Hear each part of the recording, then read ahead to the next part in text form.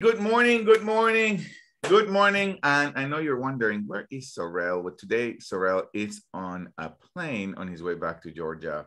So I get to create Money Matters and Monday Matters and Money Matters. And we get to start the week in a powerful way with Dr. Gupta. Thank you for coming back, Dr. Gupta. It is so great to have you on Mondays. Thank you for having me again. All right. So, Dr. Gupta, I have a question for you. Oh, actually, I'm going to take the opportunity to ask Andrea a question since she's here. Great to have you back, Andrea. Andrea, I have a question for you. Please do tell.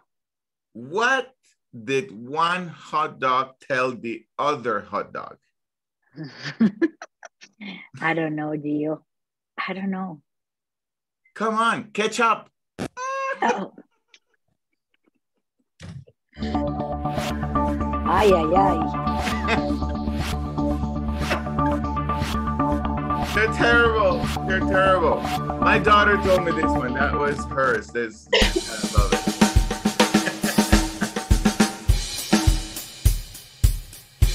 I told her I'm gonna share it today's Huddle.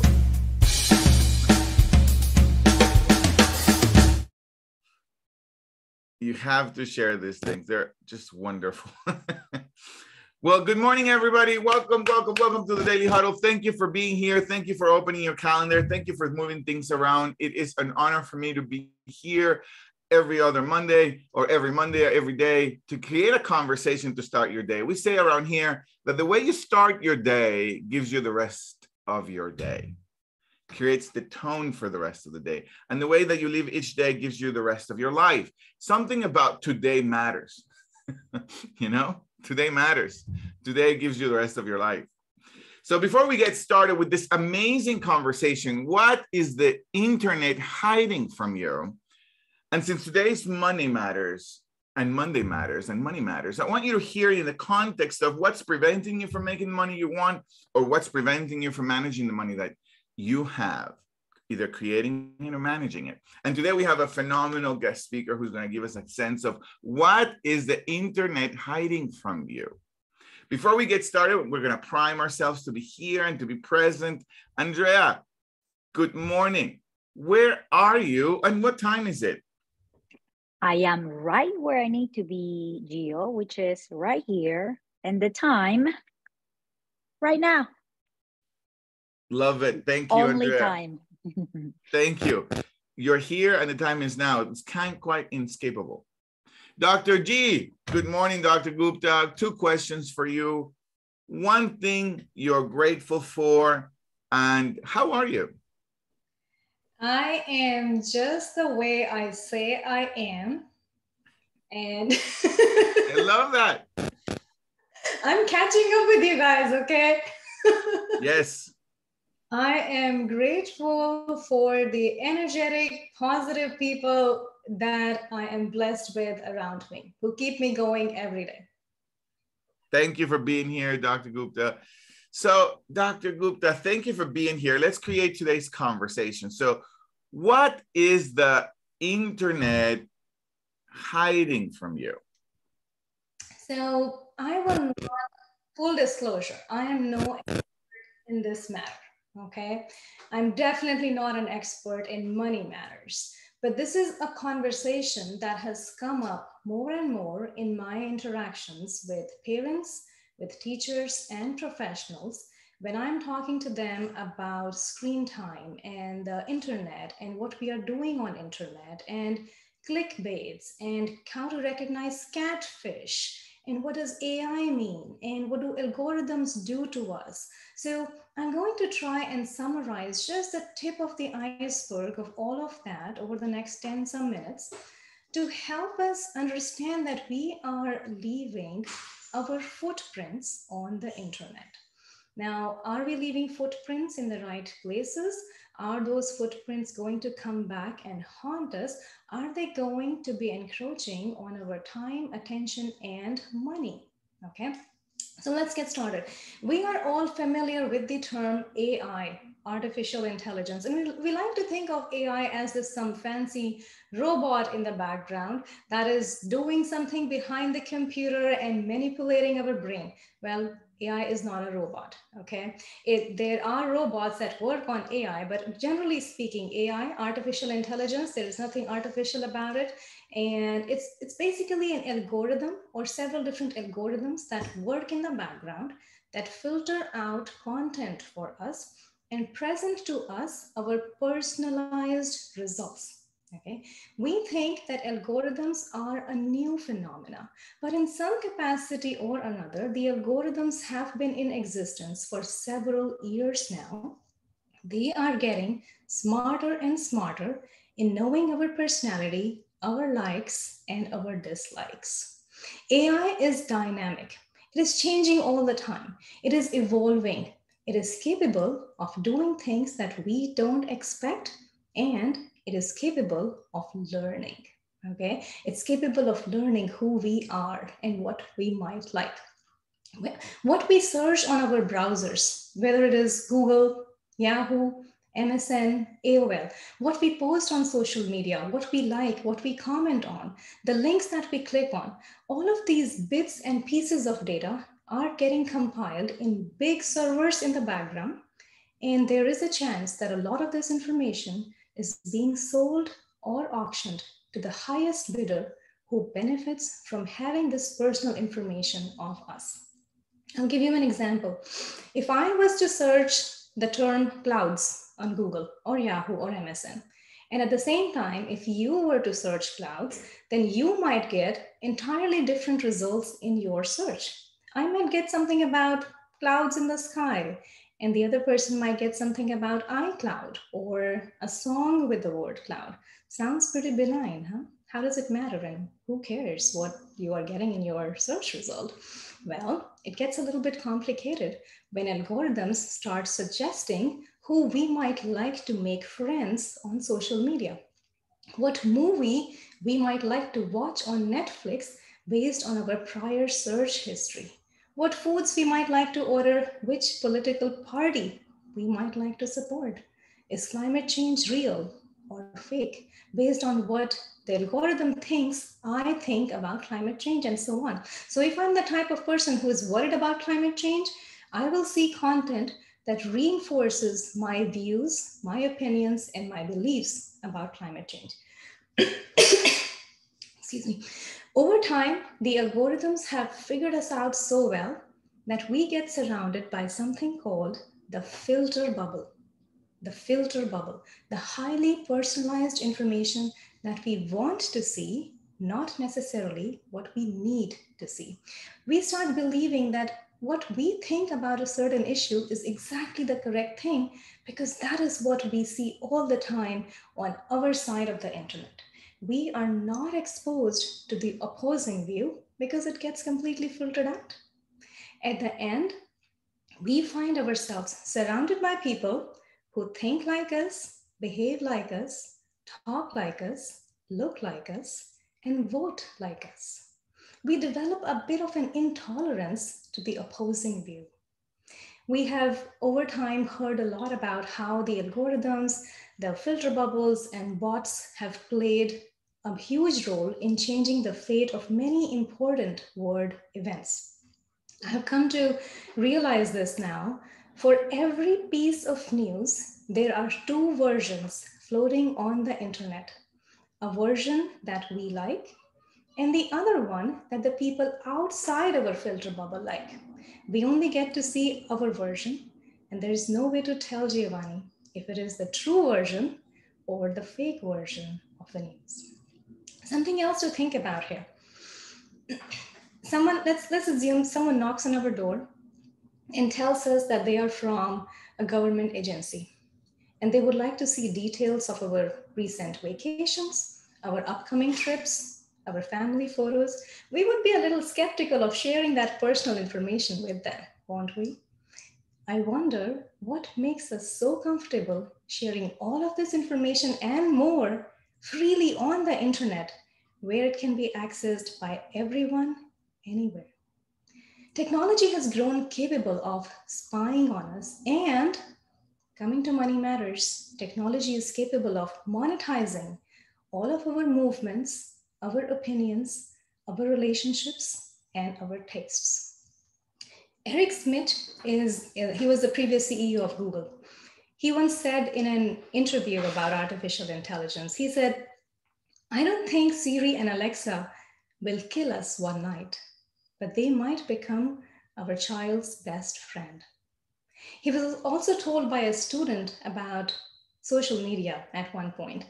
What makes it so dangerous? The union of boredom and anonymity in social media is dangerous, especially at the intersection of addiction and envy when it comes to teenagers and adolescents.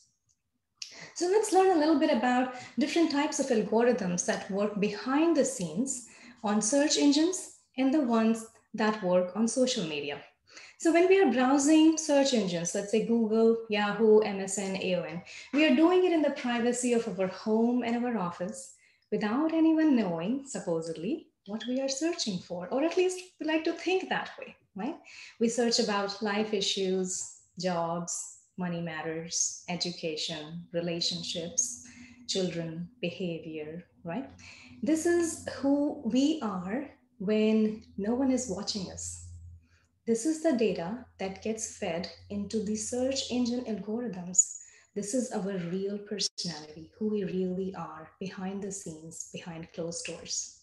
Now, on the other hand, with social media, we are careful about what we like, what we post, what we comment, because the entire world would be able to see what our opinions on a certain matter are, what our interests and likes are. So this is our version or the face that we want to put forward publicly.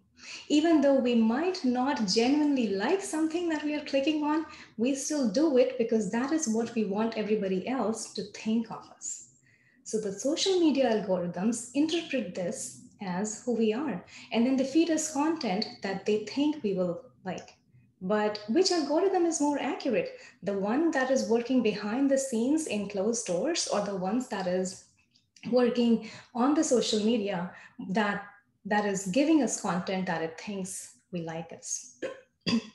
I was recently talking to a mother of a high schooler in Philadelphia. She approached me because she wanted me to talk to the students at the high school about the impact of excessive internet use and what it is doing to the health of children in that school. So I asked her, give me an example of what is happening on the internet, what is happening on social media. And she gave me an intense example, a startling example that I'll share with you, and without naming the specific social media platform, Giovanna. She told me that middle school and high school girls are posting pictures of themselves in various states of undress on social media platforms. And the boys from their school are commenting on how fat you are or how ugly you are. And so there is this, teenage girls are developing eating disorders, body image issues. They are going down this rabbit hole of severe mental health crisis. There is a completely deep, dark side of the internet that a lot of us are not familiar with. And we have to try and educate our children about the other side of the internet. We have to save them from that. There are predators on the internet who are ready to harm us and our children, who are ready to, who are after our money. And that's what brings me to the next concept of catfish. I'm not sure if you're familiar with the word catfish or the term catfish. Simply put, it would be fraudsters, online fraudsters. They come in a variety of flavors. You would find catfish on virtual dating websites. Fake businesses can be catfish. Thieves can be catfish. And you can actually have catfish in person. So how do you spot a catfish or an online fraudster? How do you educate your children to be mindful of not giving away too much personal information or paying anybody online because they might be a catfish? So these are some of the features of a catfish. They ask a lot of personal questions that are deflective. They are deflective when it comes to themselves, but they will ask you a lot of questions. Things will escalate to love very quickly with catfish. They will make up excuses not to meet in person. Their pictures might seem too perfect, and they will tell you elaborate stories of why they need money.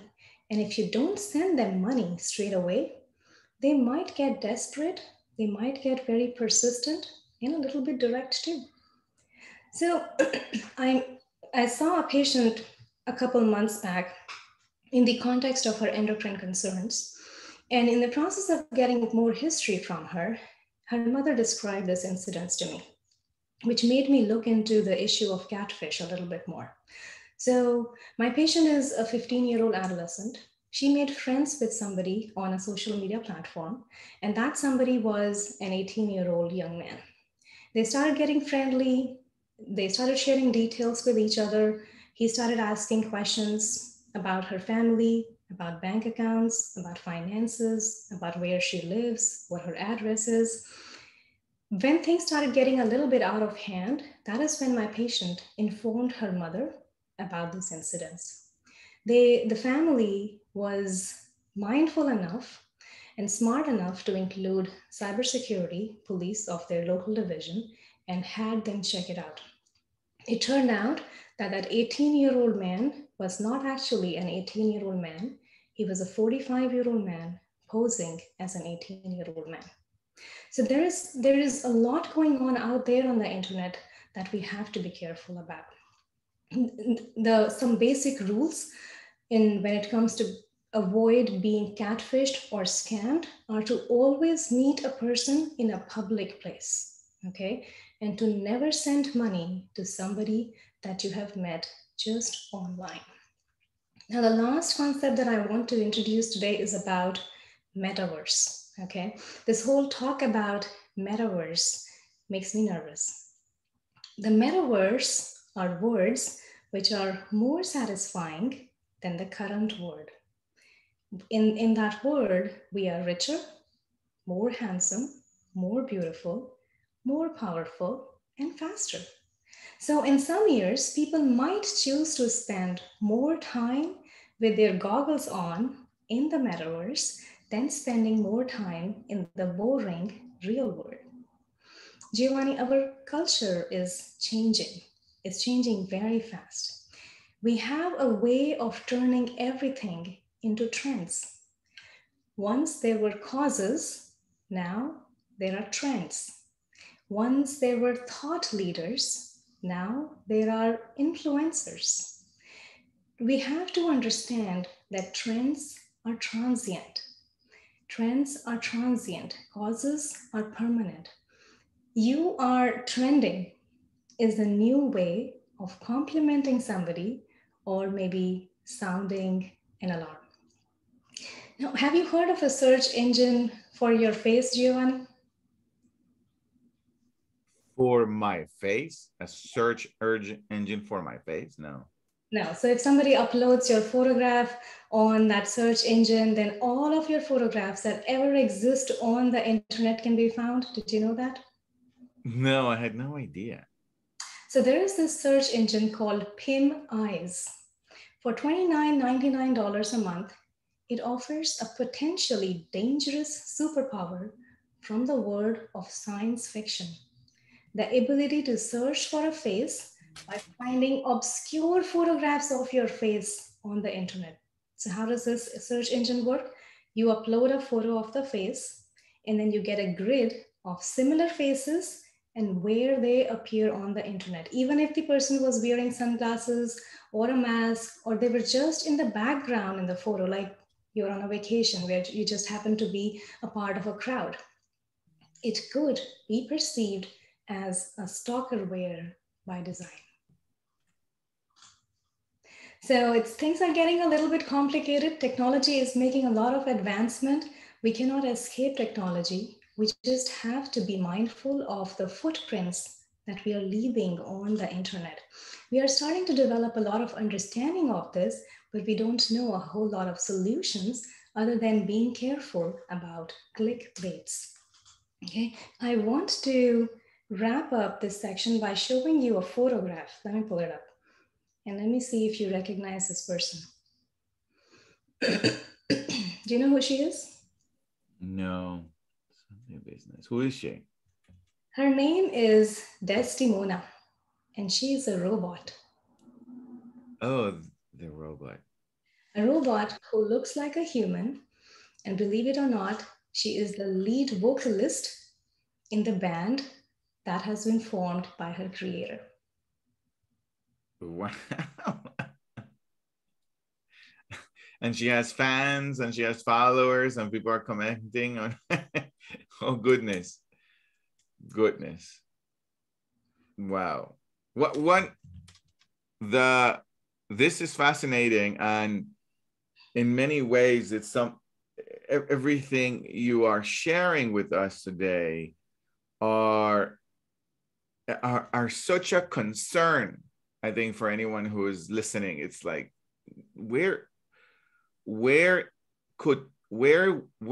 it's two things. It's like, goodness, look where we're at. It's no longer like, look where we're going.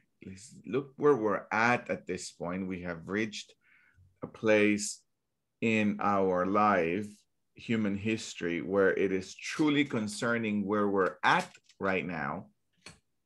And it also poses the question, goodness, where are we going with all this?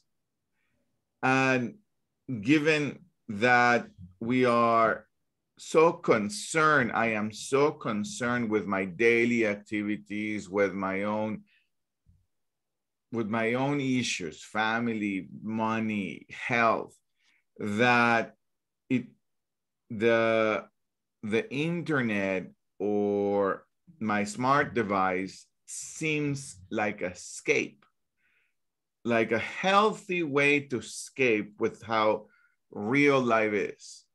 And yet it's twisting me and twisting people upside down and completely disconnecting us from our superpower. The real superpower we have. Go ahead. That is very true, Giovanni. When you said, what is it that we are escaping from? And what is it that the internet or the devices or the content that we access doing to our brain? I think it is making a lot of us anhedonic. Okay. We know what hedonia is. Hedonia is pleasure. Anhedonia is reduced capacity to feel pleasure. And based on what I have found in my research, there was a study done, unfortunately, in adolescents on anhedonia. And it was found that adolescents who are spending excessive amount of time on video games are highly at risk for developing anhedonia. They do not find the normal real world interesting anymore because they get so much pleasure from the video games. And after a certain point, they do not find pleasure in that as well. And they need something more to get the same amount of pleasure. And that is where the risk for substance use and drug abuse comes in. The content developers know how our brain works. They know the type of content that will make us click. They know what should be the headings that will make us go for them, and then plant cookies on our internet browser so that even after we have logged out and closed the windows, they are still able to track our online activities through the cookies. They know what will keep us glued to our devices so that they can get our time and attention. And then, like I said earlier, monetize it, auction it to the highest bidder, who will then feed us advertisements for products that they think we like. So if we are not in the market for a certain product, but if we are shown an image of a certain product, and for a certain second, we might pause and think, I don't have it, but it sounds like a pretty good thing to possess. Let me take a look into it. And there is a chance that if 1,000 people click on that link, maybe 10 would actually end up buying it. Yes, absolutely. And one of the things I've noticed for myself, and And it's real challenging for me. And this is my world. This is the world of understanding my brain, human behavior. But it is really challenging for me to go against what my brain wants. There is what I want, right? There is the joy I want for my life, the habits I want for my life.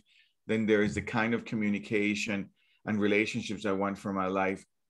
And there is an entirely different world what my brain wants. And it's difficult to separate it. This is what my brain wants, and this is what I consciously want for me. And my brain, absent of having conversations that like this ones and having exercises like and practices like the ones that you're going to do at Reconnect in Nashville, which we should talk about that a little bit. Absent of having conversations like that, I will be in many ways a victim of my brain. Mm-hmm. And I won't know why is my life not working. I just won't know. I'm reading the right things. I had the right way of looking at life, yet my brain is going in a completely different direction. And I think that that's something that you and Tara do remarkably well at Reconnect. And this occasion is going to be Nashville. So if you're listening to this, you need to go to Nashville on Saturday. Would you mind telling us a little bit about Reconnect that's going to happen in Nashville? Yes, absolutely, Giovanni. So Reconnect Nashville is a 3-hour event on Saturday, September 24 from 2 p.m. to 5 p.m. right here in Nashville. Tara and I lead the event, and we dig deep into empowering our audience with the magic of life technology balance. Even though in the last 20 or so minutes, I have outlined the deep, dark side of the internet, it doesn't mean that we have to stay away from the internet. We can't survive. We can't survive without technology. Technology is here to stay. It empowers us, but what we do with that power is what shapes the world around us. So at Reconnect Nashville, we dig deep into how to find joy, health, and efficiency. How do we talk to our brain? How do we manipulate our brain rather than letting the brain manipulate us? And we walk away transformed. We walk away full of joy, full of vigor, full of a new sense of restarting and reclaiming our time and attention. So if you are open to a weekend trip to Nashville, come and see me, Tara, and Giovanni this Saturday, September 24th at View Studio in Nashville for Reconnect. Well, yes, one of the things that I found, thank you for sharing that. And the way to learn more about and to register, you need to go to reconnect.expert, www.reconnect.expert. And one of the things when I attended the first time here in Atlanta, and we were so lucky to have you here in Atlanta, it just opened up a world. One of the things that I really got for myself, and it settled me in a constant journey of understanding how my brain works. And these are just questions that are not often in front of me, right? It's not often, what is the difference between joy and pleasure? It's somewhat like my brain, I am always looking to be happy in some degree or to have pleasure. And there's just completely different things, right? If I'm surfing through the internet, I get a shot of what you guys were saying, a neurotransmitter called dopamine. And all of a sudden I'm like, I'm happy. I'm like, okay, I'm seeing pictures I like and sunset, sunrise, whatever. I'm happy. But at the same time, I'm going to fail to pronounce that word that you said. And what is that word that you were? Anhedonia. Anhedonia. At the same time, I am losing my ability to feel pleasure in my life, to feel satisfied in my life at the same time. And this is happening simultaneously without me knowing.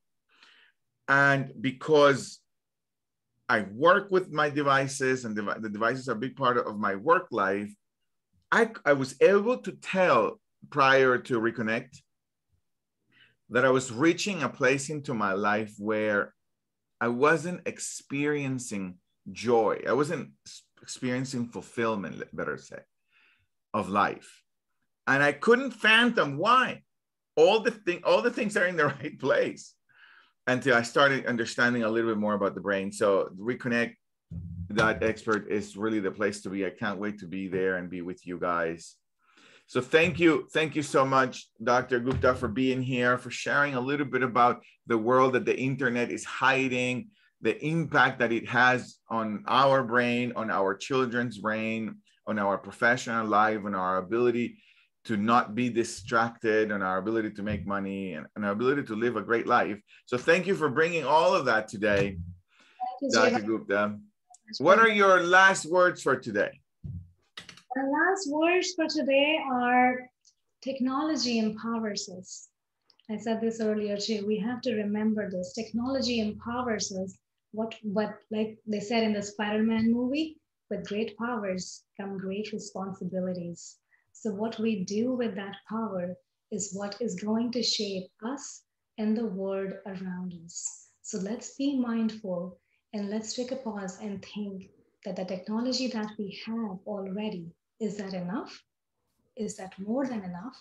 Do we really need more of that in our life? Beautiful. Thank you for bringing that spin to the possibility of with great power comes with responsibility, because I do have a lot of power with the technology I have. I'm just not aware of the responsibility for that. Thank you for that. Thank you all for being here. Thank you, Andrea. Thank you, Ms. Gupta. Thank you, Mrs. Gupta. Thank you, Rose. Great to see you, Rose. Great to see you here, Rose. Virtue. Thank you all for being here. And those of you who are on Facebook, thank you for being here. Today, I'm going to close this up with our 8 tenets to have a great life. Take charge of technology, have a great skin and sexy body. The first one is love. Love always, stress less. It's only one life. Laugh out loud, stress your chicks, eat more plant-based, get closer to the trees, hug the trees, eat the trees, let the animals run. Run every day, move every single day, 10 minutes in the morning, 10 minutes in the afternoon, but it's got to be every day. A quick walk. You're going to love it. And always give everything you got. Give your resentment away, give your love away, give your jealousy away. Just keep giving it all away. Life is energy. I feel like I'm missing one. What am I missing? Either way, whichever one that is, check yourself. Move your body. Move your body. Move. I did say move. Andrea, I did say move your body, run every day. But finally, like Dr. Ogando likes to say, check yourself before you wreck yourself. Thank you, everybody. See you tomorrow for Health and Vitality Matters. Bye-bye. Thank you.